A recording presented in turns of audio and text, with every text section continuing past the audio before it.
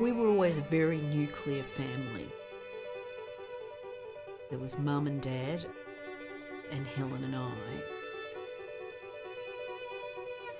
And I was very much aware that we were Holocaust survivor, second generation. To survive the camp, to survive the disease, to kill a man and to run away, remarkable. When my father died in '85, a couple of years later, this man came to visit Mum, and I remembered him from childhood. Did anyone question whether I was Felix's daughter?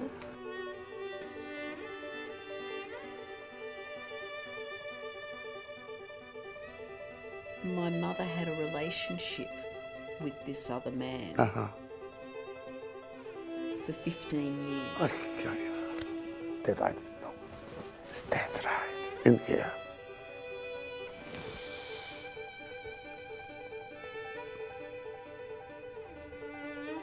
Boy, she covered her tracks. The parties and the dinners were absolutely first class. Mum told me Dixie named streets after us. In Tullamarine, there's a whole suburb, a whole area.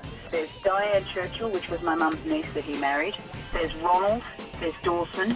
You did tell your niece that Micheline was a French woman that he was sleeping with. Who's Janus? The name of his boat. Who's Catherine? We don't know whether that was named after someone either, do we? How did he get to name all these streets? Because he was a surveyor. That could be your family tree. It's actually a bloody grid. But there was another woman who was the best friend. Judy. This was in the phone book, and this is what Nish had, which is one digit different. Do you want to do it from my phone? No. Maybe I do. No. What if you call and you say you're Martha's granddaughter and you're just doing some research? We're just going by what that girl said. He's alive. Okay, so we're now getting closer. He's 84 years old.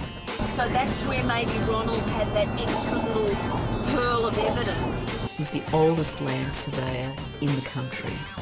We've got one chance. I don't want to stuff it up. I can't not do this. What if he says, why do you want to see me? This could be my father.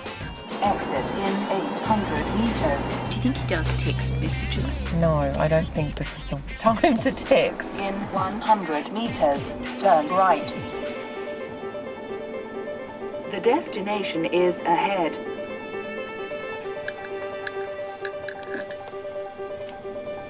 You have arrived. The destination is to the right.